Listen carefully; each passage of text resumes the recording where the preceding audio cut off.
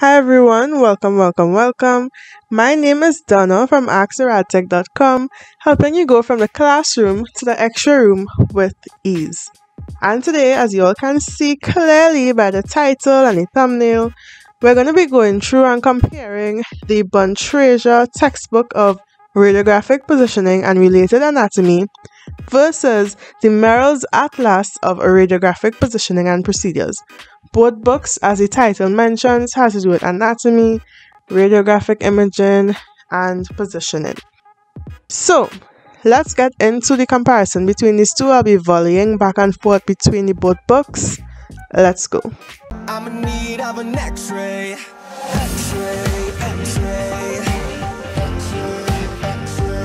The first thing worthy of mentioning, when we consider the Bontrager book versus Merrill's, I think it's pretty clear that the Bontrager is more concise. And when I say concise, I don't only mean by its contents, but also the number of books required to cover the topics.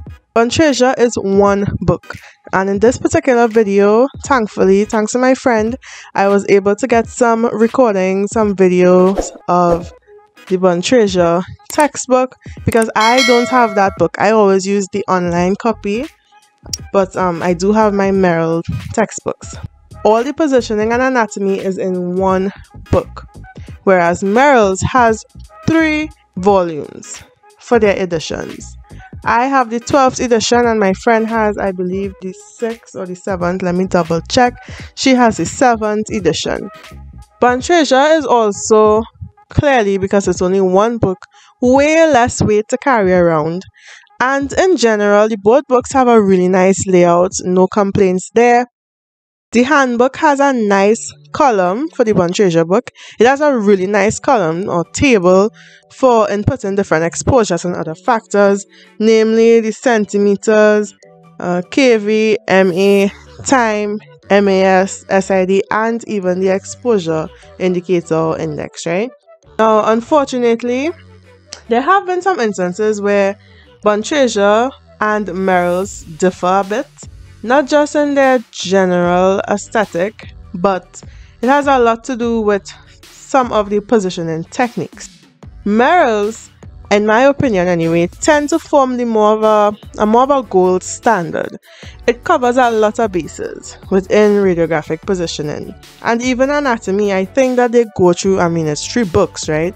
They really break it down for you and give you a lot of supporting details. When you're done, you know the bones inside and out, literally. So, I want to give you an example of this, right? In terms of how it varies in positioning techniques. At least for the 7th edition of Bontrager, I noticed that it does not have a particular position that Merrill's have. Now, for the shoulder, we know we have a lot of views, AP obliques, we have transthoracic and all of that, right? However, in Merrill's, there's a particular view that focuses on the glenoid cavity, and that view is called the Apple's view. And I realized that the Bontrager book actually does not have the Apple's view and has the AP oblique projection. That was something that was really interesting. Now, they do have an AP oblique projection, however, that projection is not weighted unlike the Apples. They have the Grashies or the Gracies, not sure how to pronounce it. I think it's Grashies. That's how I pronounce it anyway. They have the Grashies, but they don't have the Apples. And once in a while, not all the time, but once in a while you'll see that Merrill's might have an additional view or projection that Bontrager may not have. So that's just something to make note of. One thing that I really like about Bontrager though, and this is something that Merrill's does not have, Bontrager has a really nice practice question section. After each part, you'll be getting questions that you can relate to.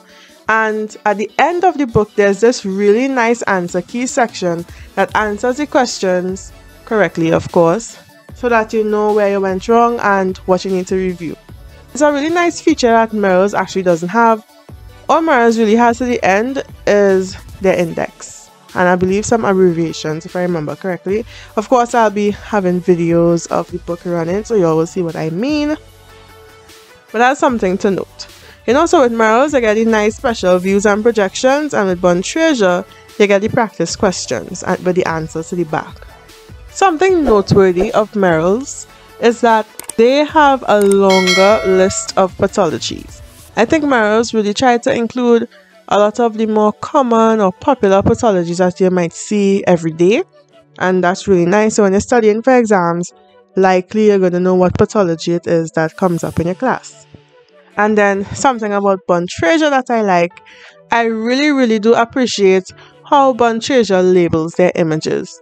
Sometimes you might see some similarities between the two books, because there have been times where I look at one book and compare it to the other, and in a certain category, I don't know, the hand x-ray might be exactly the same. That's just a random example, it may not be the hand, but you'll see some familiar radiographs among the both books. However, when Bontrager labels them A to Z, it's just really nice how they do it. I just prefer Bontrager for that reason. And again, Bontrager is more simple, straight to the point, and concise. So for my final remarks, I'll just want to say this. If you're a student that's fairly new to radiography and maybe you're starting at the beginning, you might be 1 year in, or you just want a nice little study book, a quick study book, then Bontrager is the book for you. But if you're a student who maybe has already gone through the first day of their program, you're starting to get deeper into the radiographic art and science, and you need a lot of details, supporting details, more attention to anatomy and stuff, then Merrill's I highly recommend. In general though, I know it's a lot of books, but I recommend the Merrill's Atlas of Radiographic Positioning and Procedures over the Bontrager textbooks. However, in my opinion, when I look at being on site and having a little pocketbook, weirdly enough, because I do have it, I recommend the Bontrager's handbook, because I love the fact that you could input your own. They actually gave you a dedicated area to put in your own exposures. So, it's up to you, but that's just my opinion. Also, I find the handbook for Bontrager, it's easier to find procedures, like the order is so straightforward, whereas with Merrill's you might have to kind of look around a bit based on how the contents fall in the book. Anywho, that's just my view. It's up to you all. No book is more correct or more right than the other, and this is just a general synopsis of my thoughts on Bontrager versus Merrill's and what I recommend. So thank you all so much for watching. I pray that this was helpful, and I will see you all in the next video. Bye. You don't have to go through your anatomy exams, imaging assignments, and clinical competencies alone. Subscribe to Rad Tech for helpful tutorials and vlogs. Let's make the journey from the classroom to the X-ray room much easier.